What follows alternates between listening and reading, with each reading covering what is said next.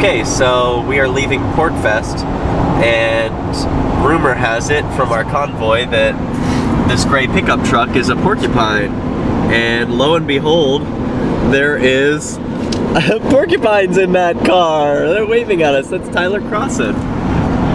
People who moved to New Hampshire from